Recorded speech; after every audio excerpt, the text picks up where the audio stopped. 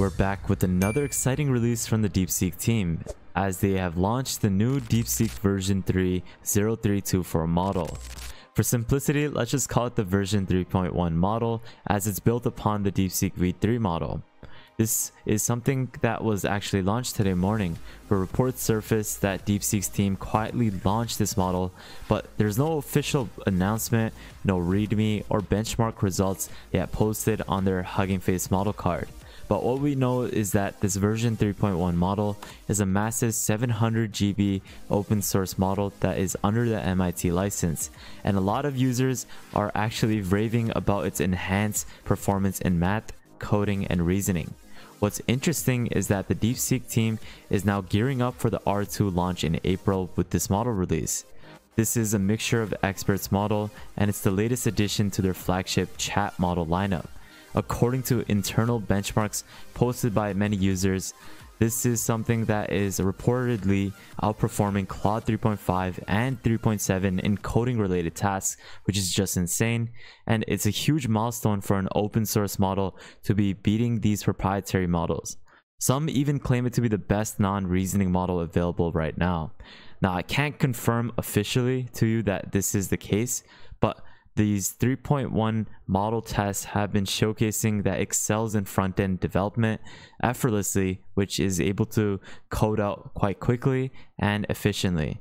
If this holds up, it could be a game changer for developers looking for high-speed open source coding.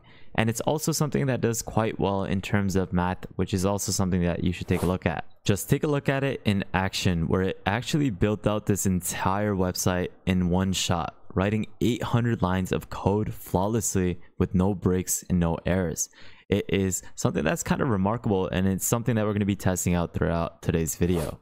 DeepSeek has actually launched the API so that you can start accessing this new model via API, and you can do this by going over to the website and clicking on the API platform and linking a credit card to the account so that you can access it. You can start chatting with it within their chatbot. Just make sure you don't turn on the DeepThink model, which is their R1.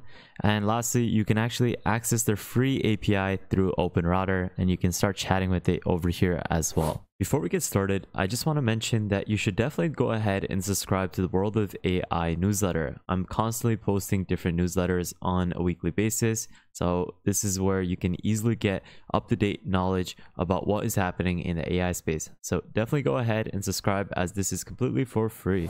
Now, what we're going to do is have this model assessed on different prompts, from coding all the way to reasoning. And these are new prompts that are a bit more difficult to assess this model upon. So let's go ahead and send in this prompt to have it first build out an app to help us track monthly incomes as well as expenses. And essentially, we're trying to see how well it is in terms of developing front-end code.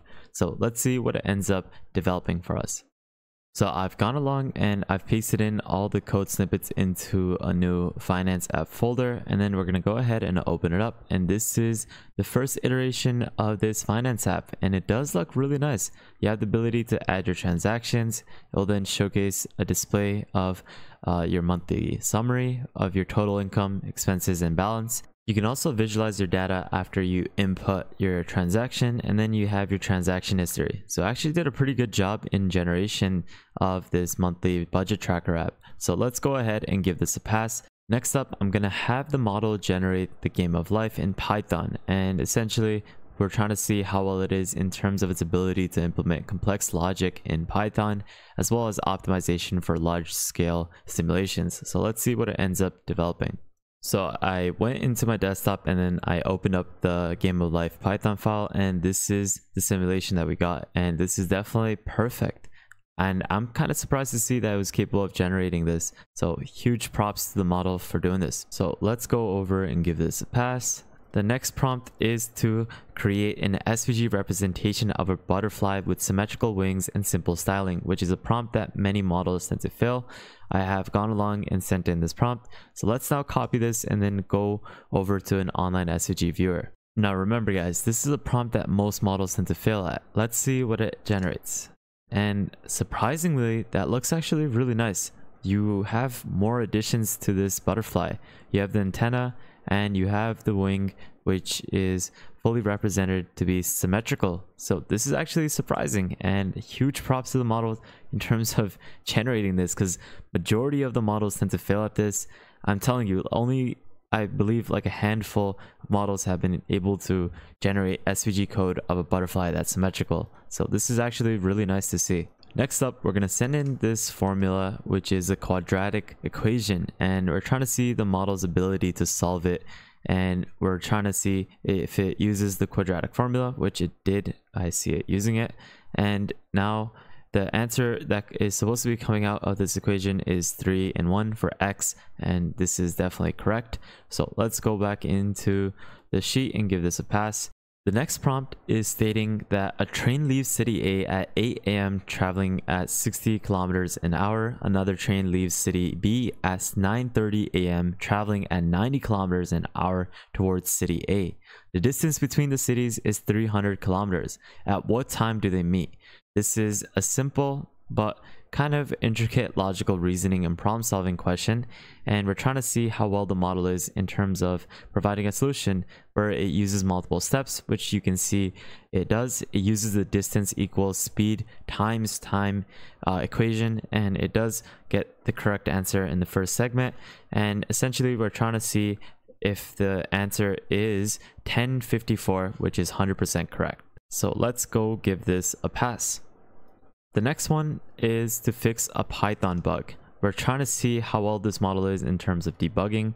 We're going to send in this prompt to identify the bug within this snippet over here, and we're trying to see if it then provides the fixed code, which it does. The bug in this code is where this function is supposed to be giving the sum of even numbers, but it is giving it equaling it to an odd number, and it actually fixes the code by replacing the 1 with 0. And it gives you an explanation as to how you can fix this, as well as an alternative fix, which is also nice to see. So this is definitely a pass. The next prompt states that a company sells 3 types of products. Product A is $15 per unit, product B is $25 per unit, and then product C is $40 per unit. If a customer spends exactly $500 buying a mix of these products, how many of each product could they have bought? Provide at least one valid combination. And the reason why we're assessing this model on this is because it is focusing on math, which is going to assess its ability to solve equations with multiple variables. We're trying to see how many different combinations it's able to output, and see if it does provide a valid combination, which is where we're trying to see if product A has 10 units, which equals to 150. Product B with 250, and then product C with $80 worth of it. So it looks like there's multiple different combinations, and I did find the one that I like the most, which is the one at the bottom, which is even better than my answer. It provides me 4 valid combinations of it: 0 for A, 4 for B, and then 10 for C. And you can see there's multiple different types you can that equates to $500. So it did a really great job in terms of providing multiple combinations and variables of this prompt that I've given. So this is a pass. The last one is a pretty easy prompt, but we're having it read this passage over here, if I can copy it properly, and then we're going to go back into this chat room and we're going to send in this prompt. Essentially, we're trying to see how well this model is in terms of its reading comprehension. Trying to see its memory recall without rereading, and you can see right away that I wanted to read this passage, and it is trying to see how well it is in terms of retrieving the correct thing that I'd asked for, which is how many kittens did Sophia see, which was 3 kittens, and it did recall it quite quickly.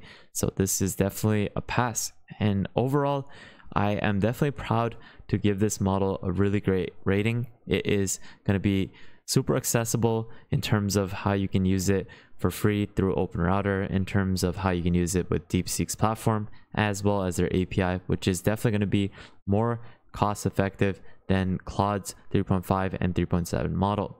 This is definitely a great model in coding and math, and this is something that I'm going to be testing throughout the next few days. I'm going to be making more videos, especially on coding with it, so definitely stay tuned.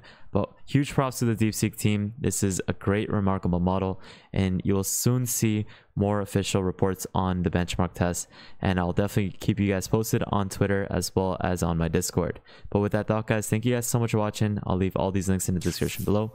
Make sure you subscribe to the newsletter, follow me on the Patreon, make sure you follow me on Twitter to stay up to date with the latest AI news, and lastly, make sure you guys subscribe, turn on the notification bell, like this video, and please take a look at our previous videos because there's a lot of content that you will truly benefit from. But with that thought, guys, have an amazing day, spread positivity, and I'll see you guys fairly shortly. Peace out, fellas.